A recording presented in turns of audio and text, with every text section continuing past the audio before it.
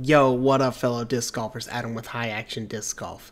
I'm excited for today. We've got the Simon Lizotte Mystery Box Tilt full review. I'm going to take this thing out to the course, and I'm going to see what this thing can do and see what I can and can't do with it. More than likely, there's a lot I can't do, but we'll see. Let's go.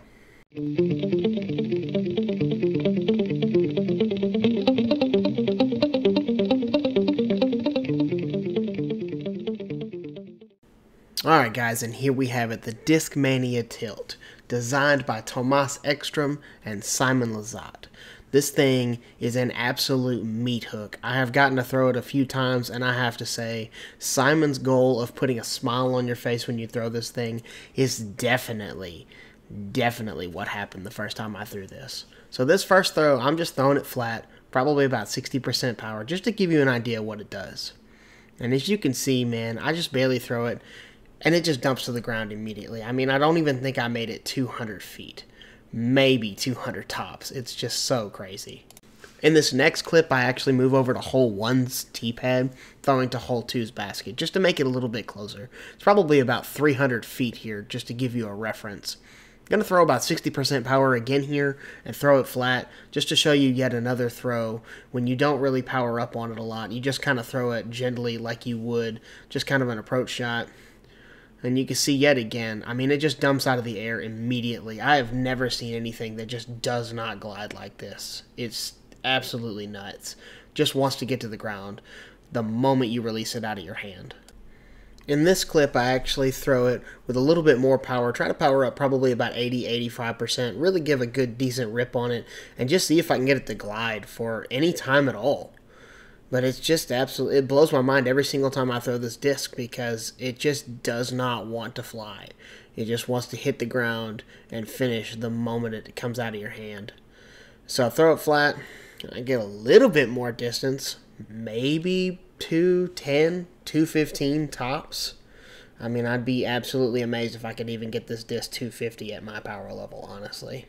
The next throw here, I'm going to throw a hyzer angle, about 50 to 60% power, so you can see what the disc will do on a hyzer release. Now, unfortunately, I will let you guys know there won't really be any forehand throws in this video. I'm a backhand player and not very good at a forehand, so if you want to find some forehand footage, I'd find somebody else. To be honest, there's plenty of really good reviews out there. But as you can see, the disc just goes straight to the ground.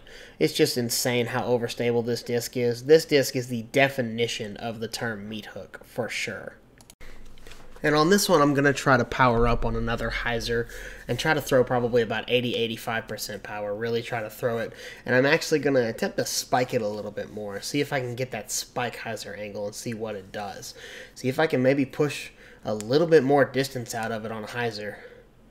And just like the other throws, not really at all. It just immediately turns to the ground. It just wants to hit the ground the moment it comes out of your hand. Now on this next one, I'm going to do something that I would never suggest to anybody. I'm going to try to throw my shoes off on this one. Put it on a hyzer angle and try to rip it as hard as I can and see if I can break 220 maybe. And just maybe I can get some kind of distance out of this disc by giving it more height. And so I pull through, and I give it more height for sure, but I don't give it any more distance. It doesn't get distance. It's the craziest thing. You can get all the height in the world that you want, but you just cannot get major distance with this disc if you throw it on a hyzer. These next couple of throws you're going to see are on anhyzer releases, maybe about 75 to 80% power. See if I can get some distance on a flex line and just force it to flex and maybe hold in the air just a little bit longer.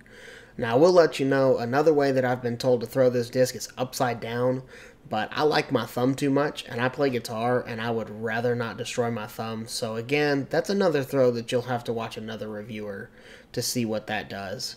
So you see I throw it a little bit low here, but it just flexes for maybe 50 feet, and then immediately goes to the ground again. It's just so crazy how fast this disc just flips back over to the right for me.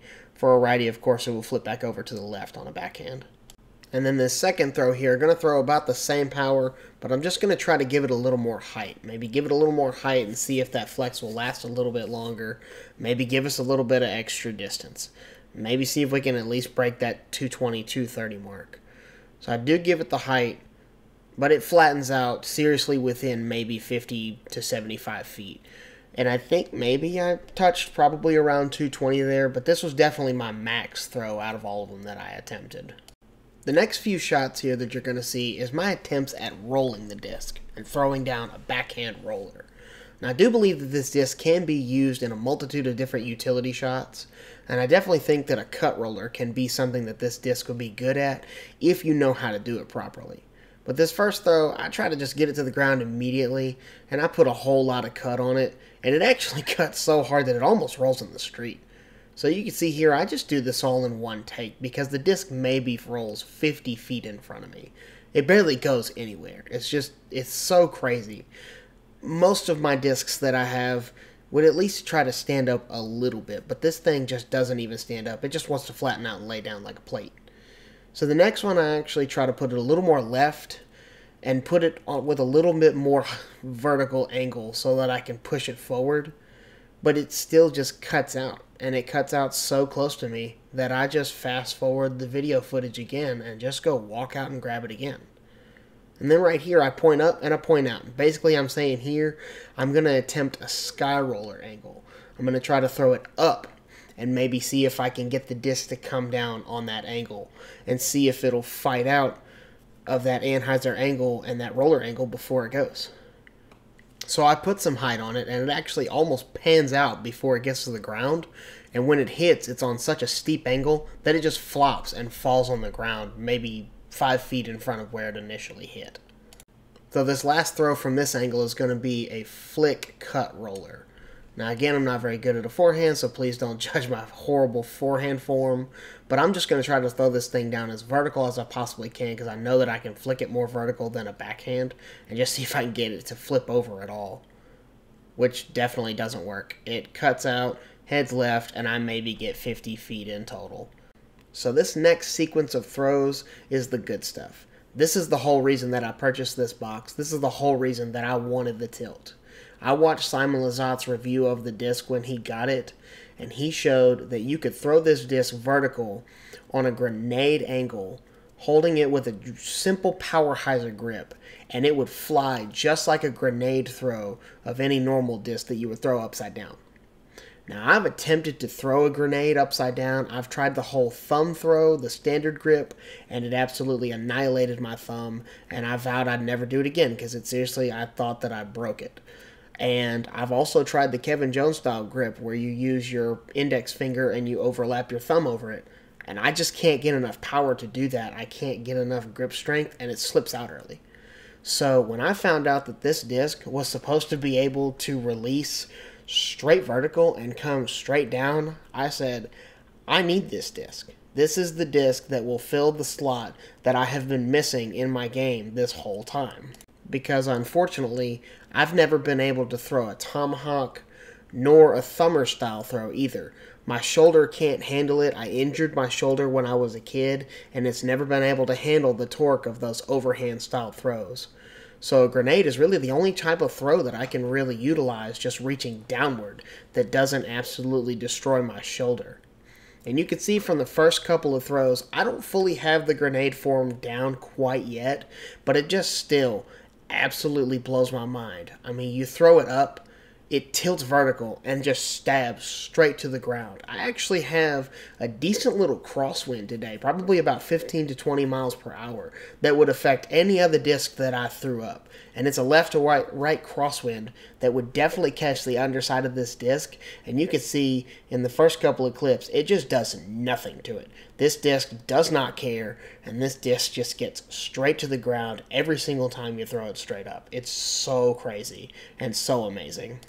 So the next few sequences you're going to see, I actually move over to hole 4 on my course, which is about the same distance as the hole I was just throwing on, but it's just wide open. And I put the camera right behind me so you can see just how steep of an angle I am throwing this disc on. I'm basically throwing this on the steepest spike hyzer I can possibly handle with my physical ability. And just throwing the disc straight up and just seeing if the disc will pan out to the right at all. And every single throw I do with it, no matter what, the disc does its exact what it's named for. It tilts down and drops straight to the ground, no matter what. Now I've got to work on my form and get the distance better and really dial in the distance because I want to be able to throw it at least about 200 feet on a spike like that. So I've got to figure out the form, figure out where I need to reach back and how much height I really need to put on it versus distance. But I'm so happy to have this disc in my bag, and I'm so happy to be able to just chunk these grenade-style throws. I don't even know if you would call this a grenade, I guess. But I'm going to call it a grenade anyway because it's the only style shot that shapes like this. But it's just absolutely incredible. It's so much fun, and I can't wait to use this in a tournament. And these last couple of throws are just a couple of bonus throws. This hole is downhill, and it's about 220, 225, and I'm just going to see if I can throw a couple of stock shots and see if I can get it there on a downhill. So this first throw, I'm just going to throw a spike hyzer and really try to rip on it and see on a downhill if I can reach this basket. And as you can see, it doesn't happen. I think I maybe threw it about 175 feet max, and it just dumped straight out of the air, just like I expected it to. And the last throw that I attempt is a big flex anhyzer throw, because I know that you can get the most distance out of it like this without throwing it upside down, of course, which again, I'm not going to do. I like my thumb and I like playing guitar. So I'm just going to throw this out on a flex line and just see how far I can get down there. And maybe I can reach the basket. And rip it out to the left. It hooks up immediately. But I actually managed to get it to that tree. And that tree is about 20 feet from the basket. So that is a win in my book for sure. That's definitely the farthest I've thrown this disc thus far. And for the last clip, I'm about 20 to 25 feet away. And it wouldn't be a proper review if I didn't attempt a putt with the tilt. So let's attempt this putt and see if I jam it. And I straight airball it, but that's not a representation of the disc. That's definitely a representation of my putting skills. And there you have it, guys. There is the Simon Lizotte Discmania Tilt. This disc is nuts. This disc is absolutely crazy. It's the most hilarious disc I've ever thrown. It's the craziest disc I've ever thrown. And honestly, it's probably the funnest disc I've ever thrown. Now, if you're a beginner level player or you have a slower arm speed, you're not going to be able to use this disc, to be completely honest. I actually met a guy on the course while I was finishing up my review, and he saw that I was holding the disc, and he said, "Oh, the tilt. That disc is junk." And honestly, I would be inclined to agree with you. If you don't know how to use this disc and you don't understand this disc is junk to most people. But if you understand the utility that a disc like this enters into the sport of disc golf, and you truly understand what this disc is capable of when you use it properly and use it for the type of shots that it really works for, and use that overstability to your advantage, this disc can open up so many opportunities that no disc has ever been able to do before. I myself can't wait to step up to my tournament in a couple of weeks on a specific hole that is really hard for me to reach with a lefty backhand that's got a beautiful wide open gap right in the top, and rip it straight up in the sky and watch my card mates just watch in awe and see it fly straight over everything and just be like, "Whoa, dude, what did you throw?" Oh, that was the tilt.